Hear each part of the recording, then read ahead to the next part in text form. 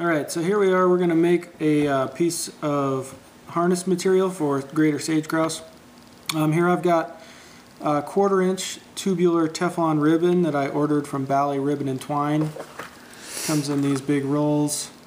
Here you can see it's 1/4 inch. That's the size I like to use. You're going to need to get elastic material. This is just regular elastic that I got at the sewing store. And you want it a little less than a 1/4 inch so it can fit inside the tubing and slide easily inside of it. If you get 1/4 inch elastic, then you'll have a tough time fitting it inside the tubing. I like to use, this is rot-proof upholstery thread, so when we put the stitching in, it won't come apart. And I cut about a 15-inch piece of the tubular Teflon and about a 3-inch piece of the elastic. The first thing we're going to do is burn the edges of the elastic. As you can see, after you cut them, they start to fray. We don't want that to fray too much. So we'll just burn the rubber a little bit so it stays. It doesn't fray once we sew it in. And then the easiest way to do this is if you get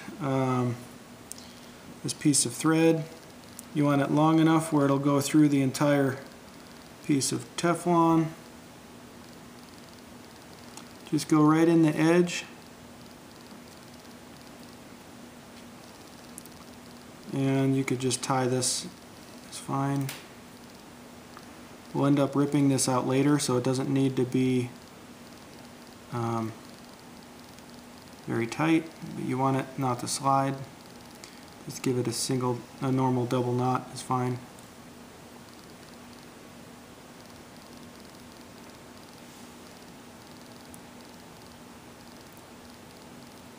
Okay, now we're ready to pull it through our tubular Teflon.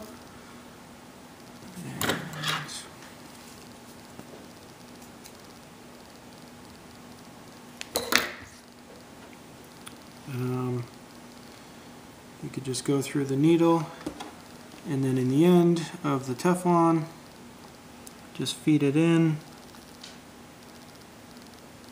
And if you kind of go back and forth sideways, you won't go through the end of it. And you just work this all the way up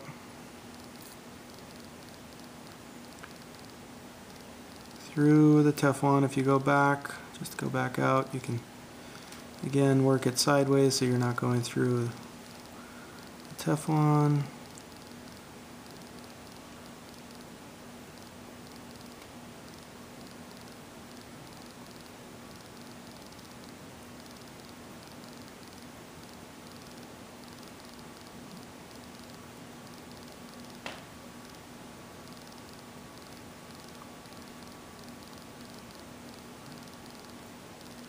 Okay, once we do that, hopefully your string's still attached. And now we pull the end into the Teflon. You could just hold on to the edge of the Teflon a little bit.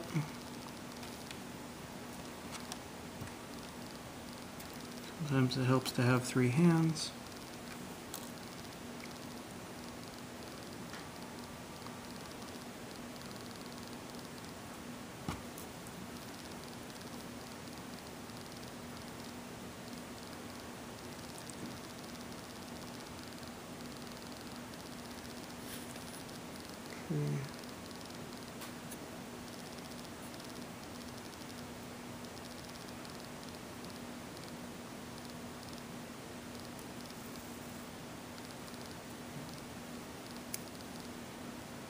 And we pull it in.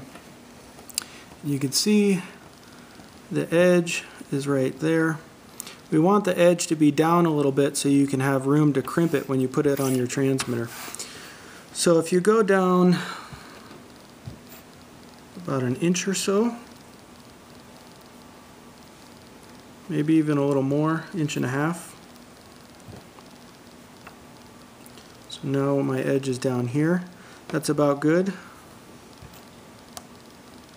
In this, we'll want to put stitching in right at the edge there. So you need to cut yourself another piece of upholstery thread.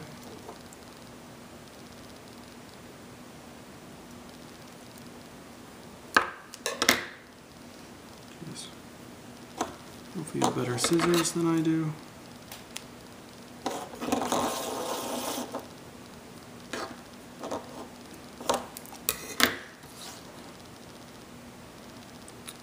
And what I do, the easiest way to do this is just to double it up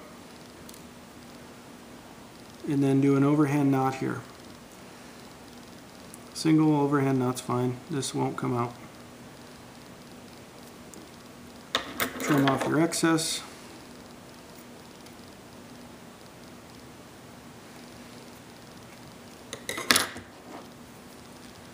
And then right below the edge where you burned it, you just go in, you go back through. Because you made your knot, you could just go through that and that'll hold it. And then stitch this a bunch of times.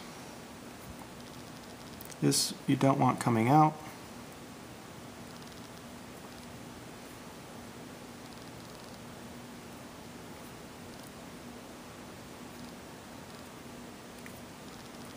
And we'll put a knot in here. Just going through once, going through again. That'll hold it. Maybe one more just for safety's sake.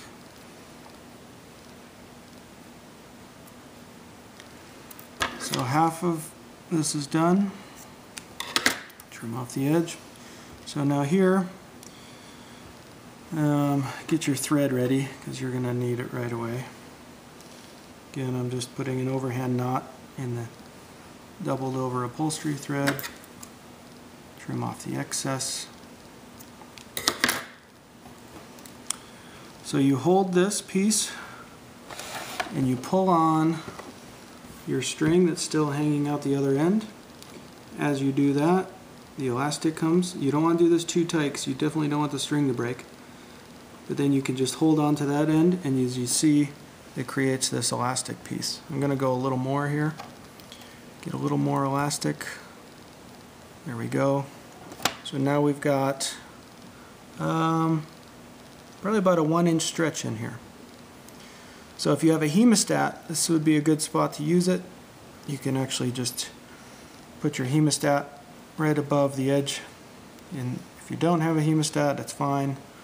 You just have to be careful to hold on to it. And stitch this end just like we did the other end.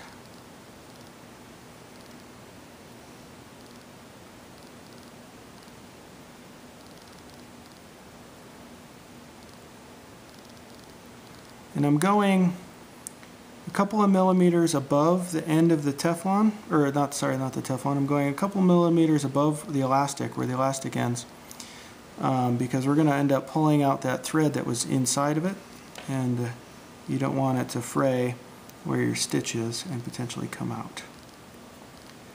So you put a few stitches in here, tie it just like we did the other side.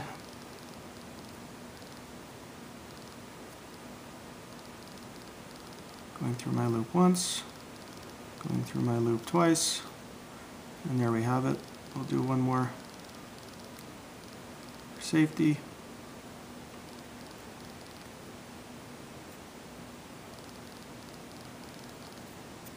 Trim off our excess. And now what you can do is glue these knots, make sure they stay. You typically want them both on the same side, and you want these on the outside of the bird so they're not abrasive. And the last thing you can do is just take it and pull your string out. And now you're left with one side for your transmitter. You can do that for both sides and then attach it as we'll show in the next video with copper crimps. But that's how you make the elastic 1/4 inch Teflon harness material for grouse and chickens.